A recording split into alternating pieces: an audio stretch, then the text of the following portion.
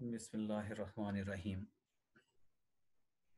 Welcome again in the virtual learning system of Pakistan International School Taif, Kingdom of Saudi Arabia.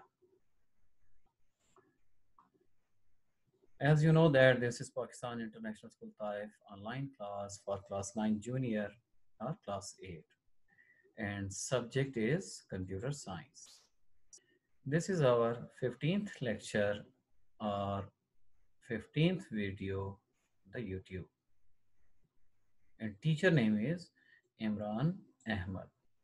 Already we have started the chapter number 1 and this is the title page of your course. Keep in mind one thing, this could be our last lecture before Eid holidays. If the summer vacations are announced, we will inform you through our groups.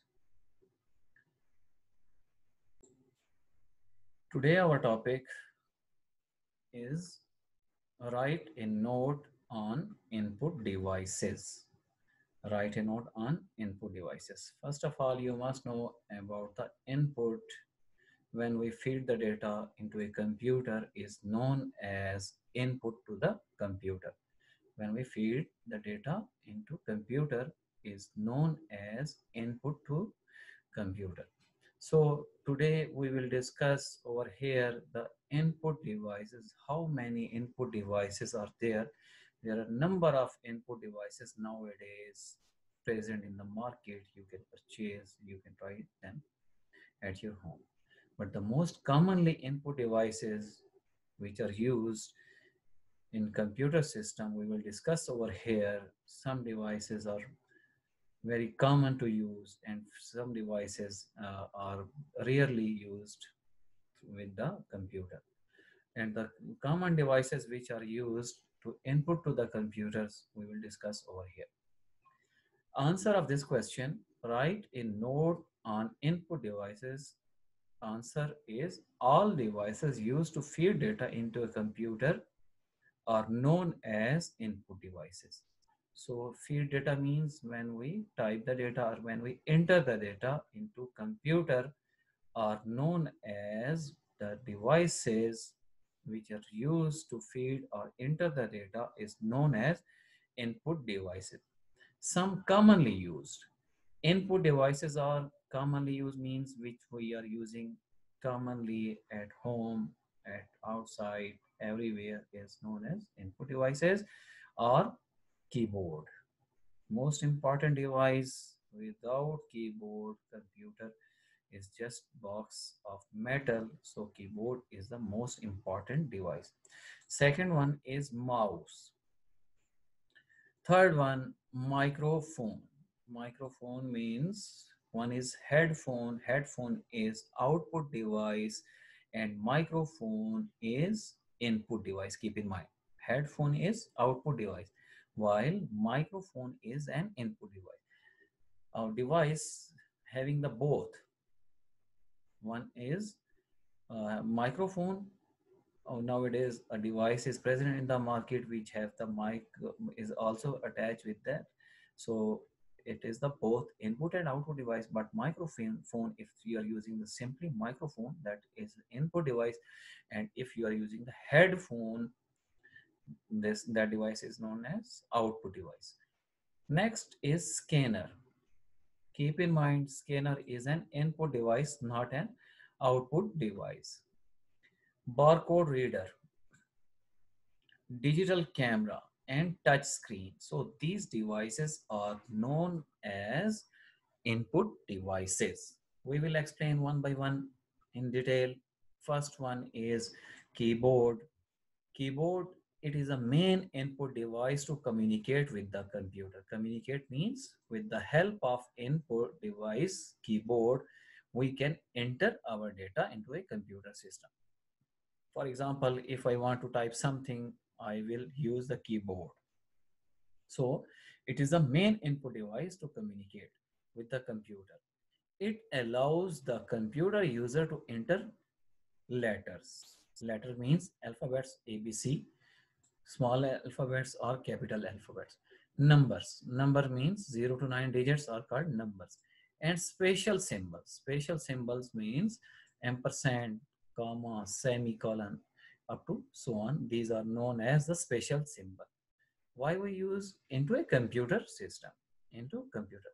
With the help of keyboard, we can fed the data, or when we can input the data to computer with the help of keyboard. Next, commonly, so you can further explain this keyboard, the let's say I can say that keyboard, division of keyboard. One is numeric keyboard, numeric keypad, alphabetic keypad, special function keys. Functional function keys are F1, F2, F3 up to F12. These are known as function keys. And 0 to 9 on the right side of keyboard, there are 0 to 9 digits are written over there. They are known as numeric keypad, while where the A, S, D, F, G, and this is called the letter or alphabetic keypad area. Some of the navigation keys are also there. Navigation keys means navigations: up arrow, down arrow, right arrow, left arrow. These are called the navigation keys. So this is about the keyboard. So keep in mind, keyboard is an input device, and very input device. Without keyboard we cannot enter the data. Next is mouse. Next important device is mouse. Watch over here, you are watching the movement of the cursor. This is actually I am using the mouse. Okay, it is handheld device. Handheld device means I can hold this device in my hand. That's why we called it handheld device, used to control the movement of cursor. Control the movement of cursor. For example, watch over here, this cursor is moving right to left, top to bottom I can move. So this device is used to control the movement of cursor or pointer. So you can say that this is cursor or pointer on the screen. This is computer screen. It has 2 or 3 buttons at the front that allows the computer to use computer user to make selection in menu.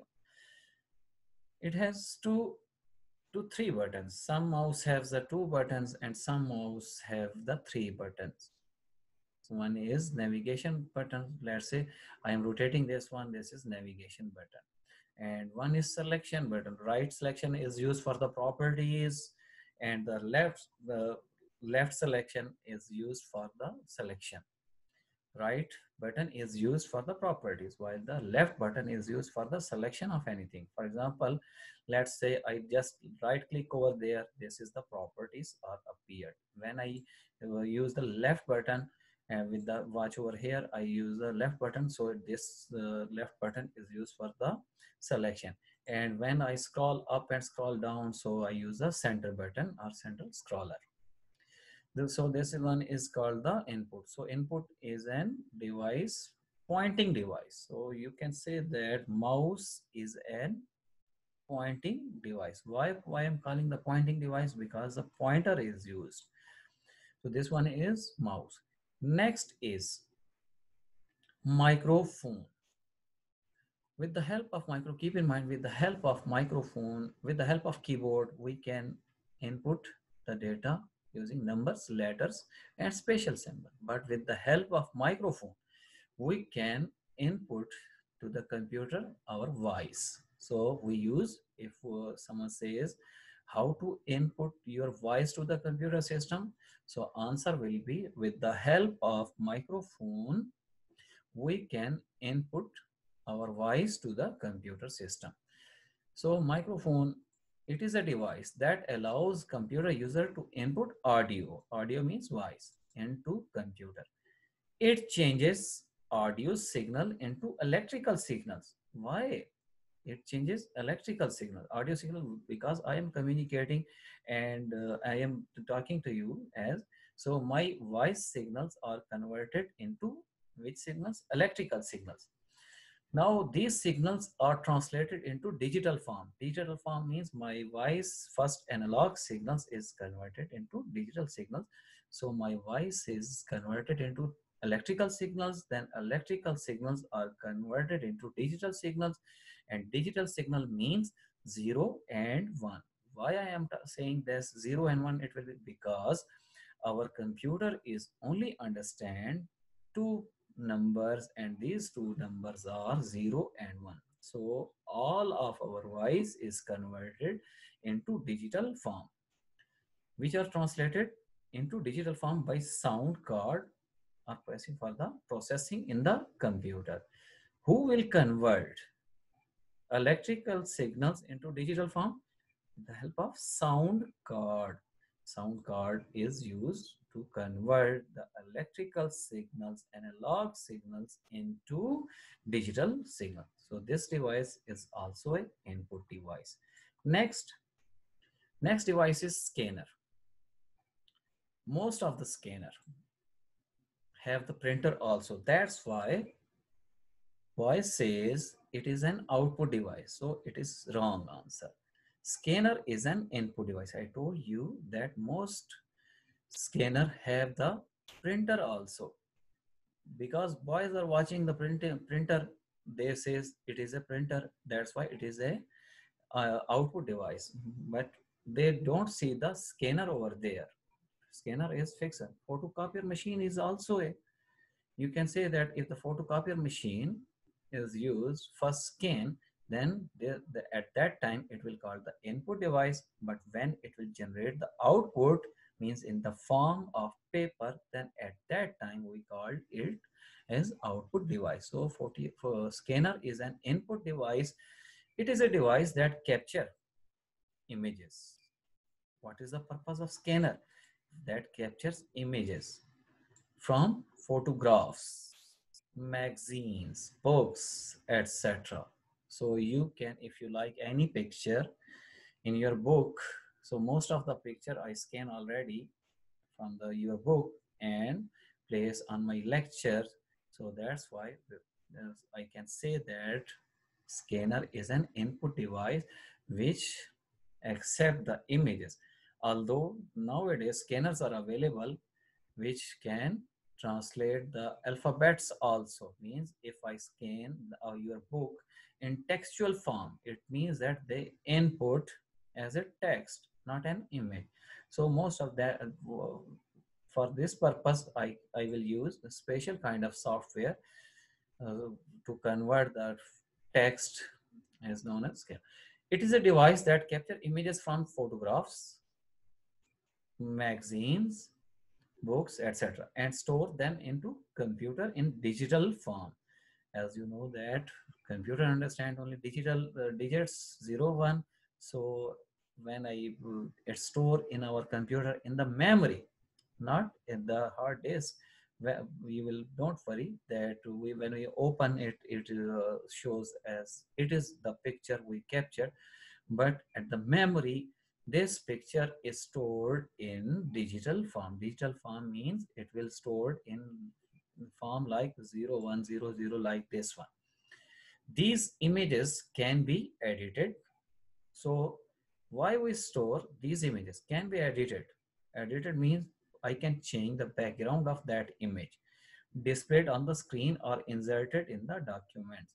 So I can change the documents heading of that image. You can say that like this one. So scanner is an input device. Next input device is barcode reader. Most commonly this device is used in where? In superstore. They are using the barcode reader.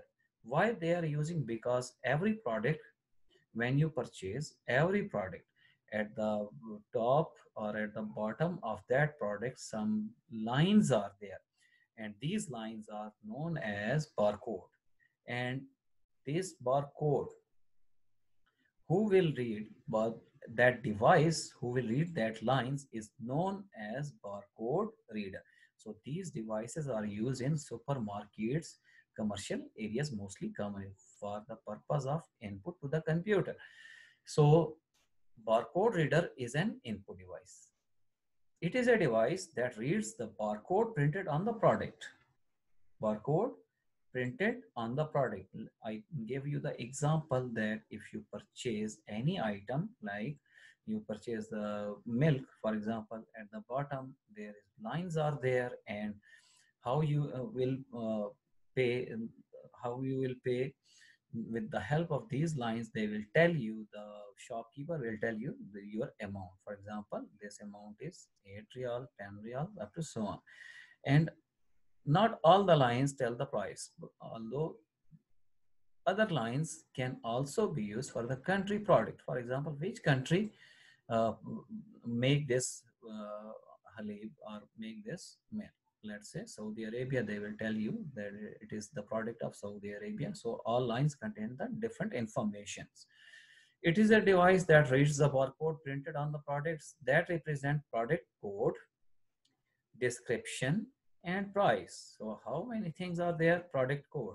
Product code means, let's say Almarai is not only making the milk, they are also making yogurt, they are also making different kinds of juices. So when you take this milk, one product code, let's say it's one bar will represent it is a milk.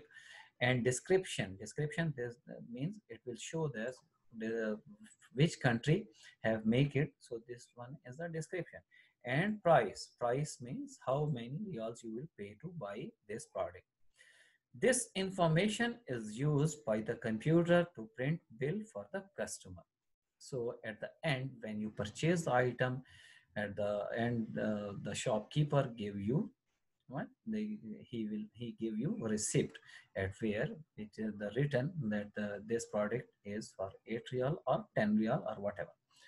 So barcode reader is most commonly used in where? In supermarkets, at the shopkeepers, at many other places you can use it. Next is digital camera. Nowadays, digital camera is almost discarded, but for the high video resolution, still they are using. But nowadays, mobile camera is still using. They are also, we can say that it is also a digital camera. Mobile camera is also a digital camera. So mobile camera is digital camera. What is the purpose? It is an input of images. It is a device used to capture pictures. What is the purpose of digital camera? Capture pictures and store them in digital form. All the things which are stored in computer or in mobiles are stored in the form of digits. That's why we call them digital form. These pictures can be downloaded to computer for editing, viewing, or inserting in documents. As many teachers are inserting different kind of images in their lecture, so we can say that they are inserting their pictures in the documents. So we can just, if I will say, I can just view of this picture or see of this way. Editing means if I have the background colors, I can change the text written over there, I can change. So this one is called the editing. So digital camera is an input for which purpose? For the purpose of pictures. Next is touch screen. Most commonly used touch screen nowadays where in mobile phones. Touch screen, it is the pressure sensitive display screen, pressure sensitive display screen that is used to interact with the computer. So mostly nowadays laptops are present with the help of touch screen. You can use the touch screen by input something. So laptop is also nowadays available in the market. It is a pressure sensitive display screen that is used to interact with the computer by touching pictures or words with finger, with the help of fingers or some kind of other devices like pen. So you can touch the screen. So when you will touch the screen, like when you open the mobile, what happened?